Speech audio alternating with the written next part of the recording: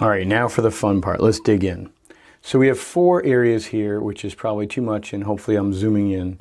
We have this area here on the top, which is the server with 2 CPUs, no queue, okay?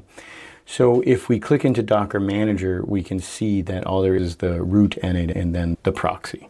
Then we are down here with the Hostinger we set up with the 4 CPUs, but more importantly, it has the queue workers. And what I mean by that is you could have 8 CPUs on this top one and it wouldn't matter.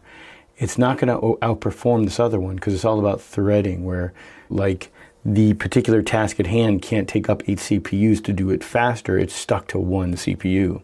And so down here we have the queue workers 1, 2, 3, 4. We have traffic, we have a database, which is irrelevant to this, and then we have N8N root. So this guy is the one with the CPUs, but more importantly, the queue workers ready to roll. Now, what are we going to do to test it? We're just going to run this workflow. It's like 10,000 records. We iterate over them a certain small chunk. So we end up putting 1,000 jobs or something onto the queue. And we do that, there's probably 100 ways to do this, but I just decided to do a webhook. So this is another workflow in this system, and it gets hit. So we get it right off we get it right out of the loop. Job in, job set, we don't wait for anything, we just keep going.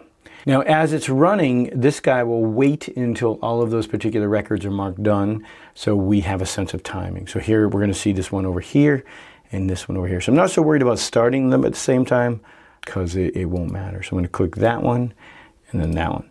So now we see it running, and if we showed the non-filtered execution, you'd see 1,000 jobs just hit the execution list.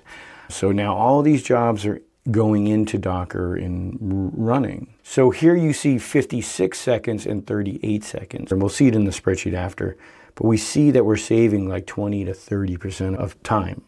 Again, this isn't unrealistic. That was maybe 10,000 rows of data. Those got done in half, maybe like less. And not only that, like they got done in 50 seconds and then they overlapped and got done in 50 seconds. So it wasn't like 50 then 50.